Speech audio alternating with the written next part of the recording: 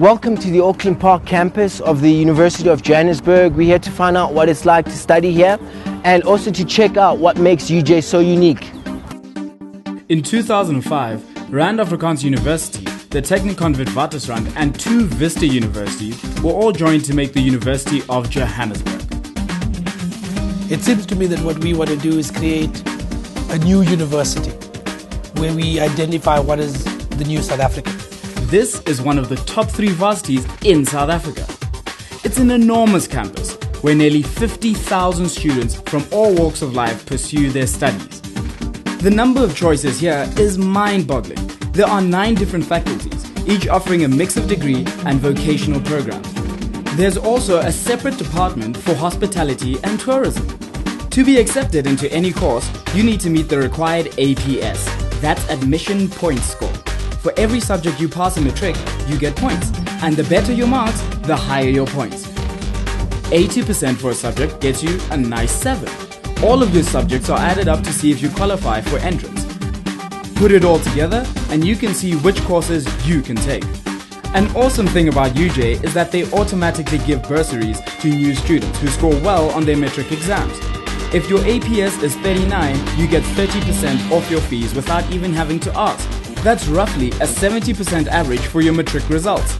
And if you're a total brain and get straight A's, then you could find yourself studying for free and getting a few thousand rand in your pocket.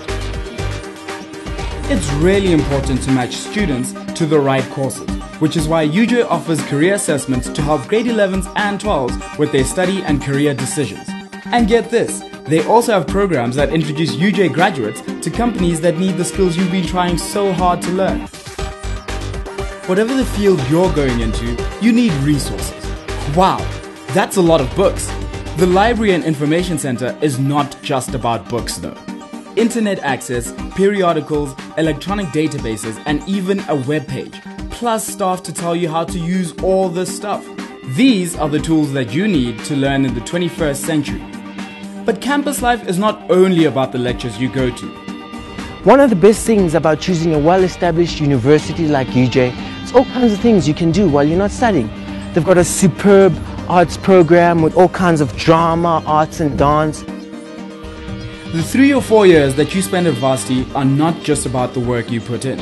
It's also about meeting like-minded people and making friendships and connections that could last a lifetime.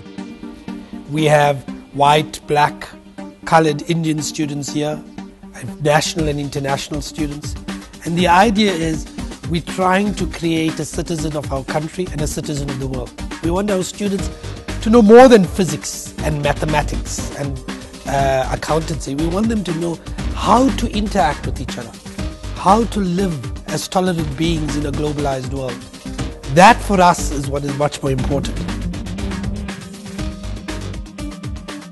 And what you like about UJ? The people.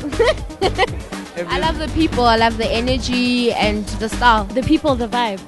The friendly people and the interaction between people, we love it. And there's no racial issues. I love that.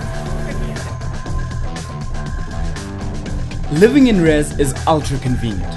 You don't have to travel to class, you can sleep until just before a lecture, and everything you need is close by, from laundry to shops, banks, and even doctors. What's the best thing about living in res? Well, living in res is like one of the most appropriate things I think when you come to university, because it's a whole new change and it's hard adapting. But when you come to res, you find people who are here for what you are here for, hence you can help one another adapt. And I chose UJ because it's the most diverse campus in the country, I think. But there are never enough rooms, so if you want to live on campus, make sure you get those forms in with your first application. I can see how it could be intimidating the first time you walk into a campus this big.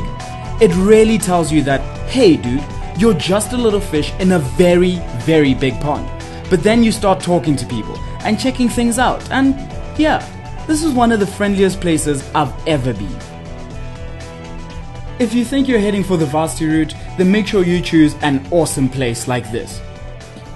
All of these things are to mold a citizen of the 21st century. You can do art, you can do sport, you're good at academics, you learn a program that is contemporary with what you're being taught around the world.